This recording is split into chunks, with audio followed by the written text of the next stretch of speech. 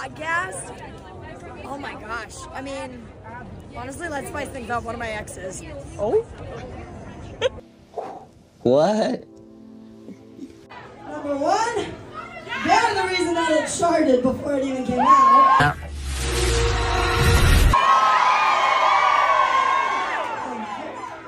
And number two, whether people like to admit it or not, karma is a lot of people's guilty pleasure. What the hell is this? And that's what this song is. You need to stop everything. This needs to stop now. What an idiot!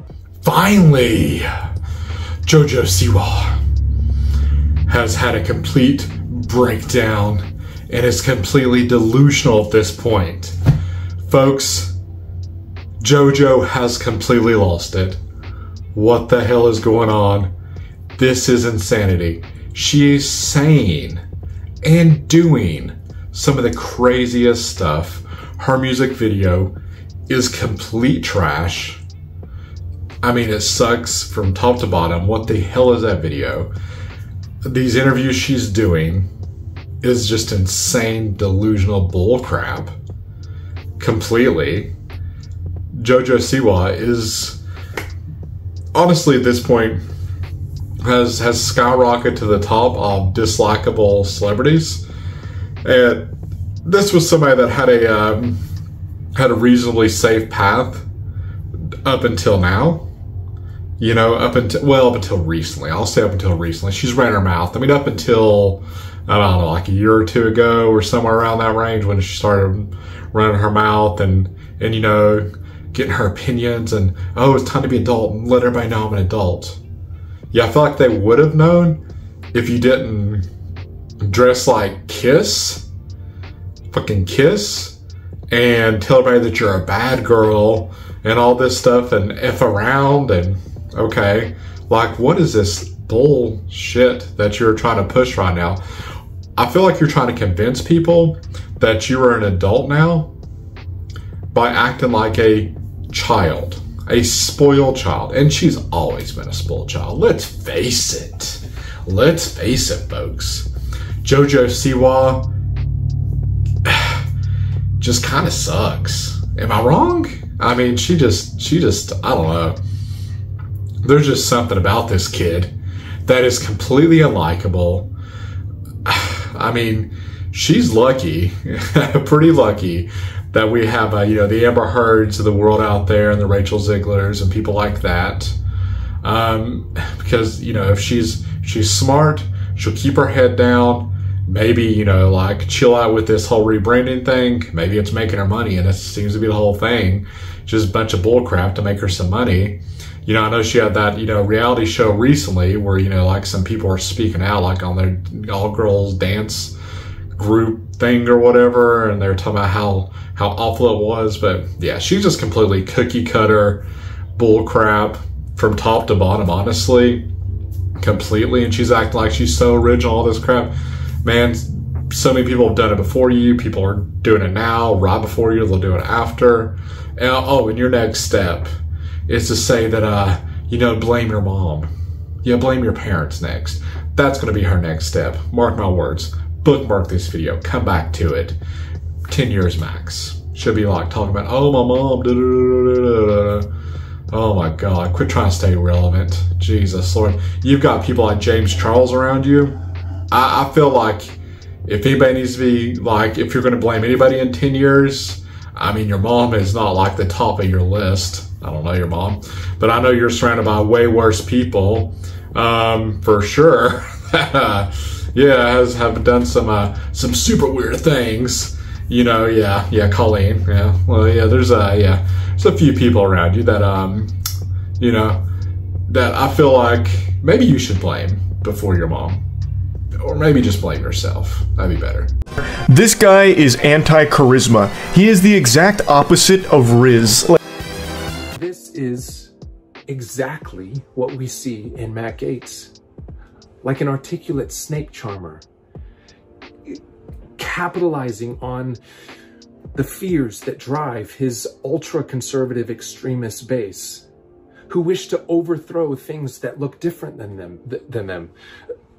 He stokes the fears of what life would look like if we gave more to the poor and oppressed, if we transferred power from the systems of white capitalist America to those who have never experienced the opportunity that white America has. I knew this was gonna happen.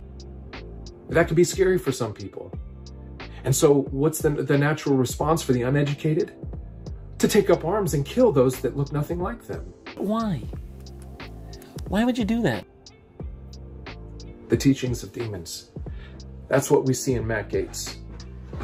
And while one rose up out of that class to call people to bear arms against those that are different and to worship Trump, there's another that refuses to stand by and let the politicalization of faith take root and pervert a base that is 83% Christian. You don't know what you're talking about, Dave. Ugh. Brother, ugh. What's that? What's that, brother? Ugh. Brother, ugh. What's that? What's that, brother?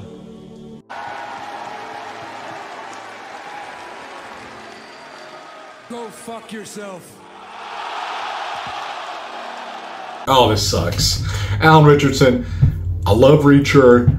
I really like Alan Richardson, honestly. So this really does suck a lot. I feel like he really should have just kept his mouth shut with politics, because literally that is his fan base. That is completely his fan base. The show is very like, you know, non-woke, non-political, none of that bull crap. And hey, you know what? It was really working great for him. You know, he had probably the largest fan support that I've seen come up in a very long time. Like, honestly, like kind of just an organic fan support. I mean, he's been there, he's been around, but let's not also we can't forget that this man is a Hollywood actor. His friends are in Hollywood. You can't do that in Hollywood. You can't be a Christian and fully like believe the things, you know, that most Christians and most people, like most of his supporters, believe, you know, like supporting Trump and things like that, and be okay in Hollywood. Because yeah, I don't know, it's just some kind of like Hollywood initiation crap or what's going on. I don't know why he would just tank his whole career. I mean, just all the stuff he's doing. I mean, this is just insanity.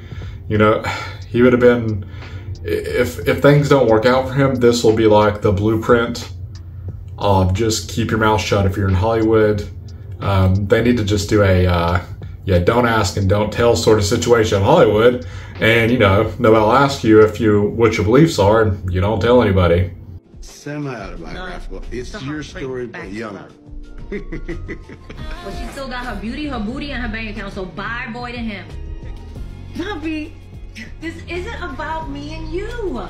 Bobby, take that out. No, this is what... That is not part of the script. Like this, you remind me like when I was 16 and in Bronx, running up and down.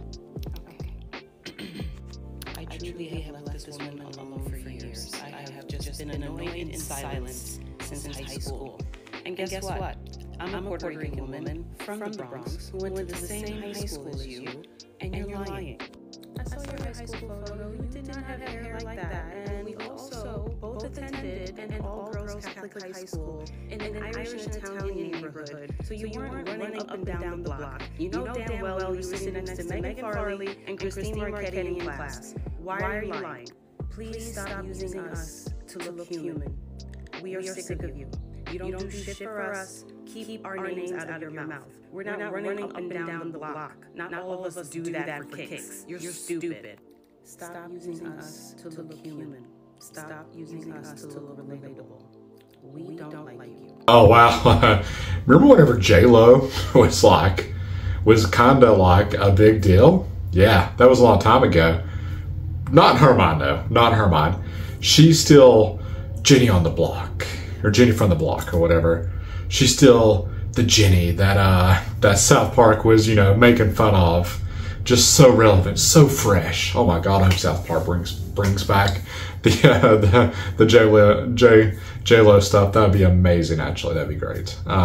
Yeah, very fun person to make fun of. She is completely out of touch, just a complete shit show at this point.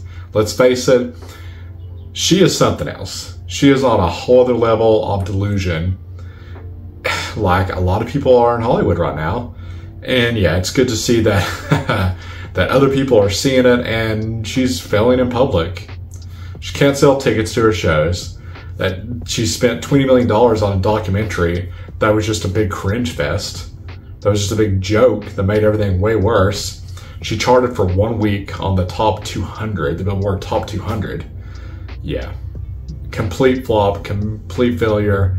She's going out with a whimper, folks, like most of these Hollywood celebrities normally do in the end.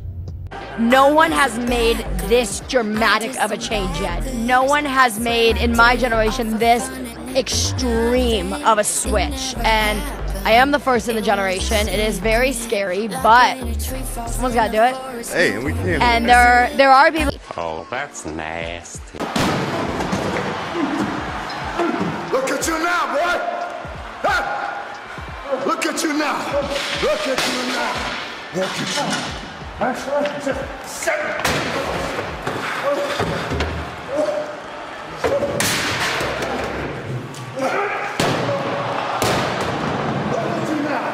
You think The Rock was just gonna let you talk trash?